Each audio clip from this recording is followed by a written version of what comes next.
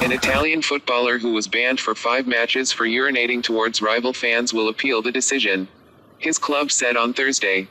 Giovanni Liberti, a 21-year-old midfielder who plays for Serie D side FC Turris, has denied the offence during last Sunday's game against rivals Sarnese. Liberti allegedly urinated in the direction of the away stand and made obscene and vulgar gestures during a stop in play. But in an angry post on Twitter, club president Antonio Colantonio blasted the decision.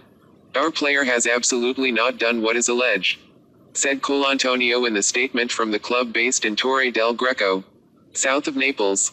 It said that Liberti explained he had been drinking water from a fountain before coming onto the pitch and had simply been tucking his jersey into his shorts. "The serious thing is that in support of the disqualification there is only the testimony of the assistant referee positioned on the opposite side of the pitch." The statement added, "The visiting club confirmed to us that our player did not do anything of the sort."